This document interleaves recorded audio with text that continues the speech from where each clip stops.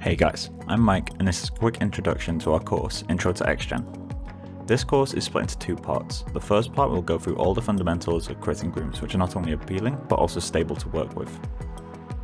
We will start with any requirements for the model and some common misunderstandings that beginners may have.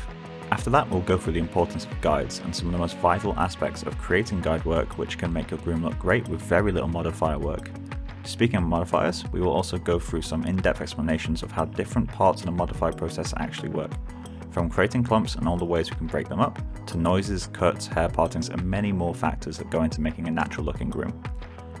We also have a few bonus lessons at the end to cover some more advanced topics such as how hair materials work and XGen expressions, which are incredibly powerful and much more useful than you may first expect.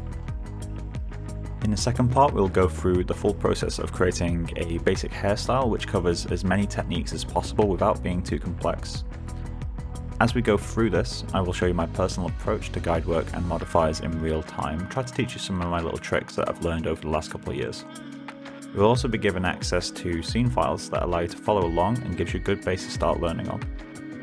XGen is by far the most popular grooming tool out there, and for good reason. It's an incredibly powerful system and has some very well made modifier and guide tools which allow you to replicate any type of hair and fur. It also has some really nice features for viewport previews which makes it far easier and faster to iterate your groom. However, it's no secret that XGen can be a tricky piece of software and there's a lot of misinformation out there. That's why during this course I will show you some of the most common mistakes that people make and teach you why it's important and kind of how you can avoid them. This will also give you a much easier time managing XGen in your project. Anyway, that's all for now and I look forward to seeing what people can do after going through the course.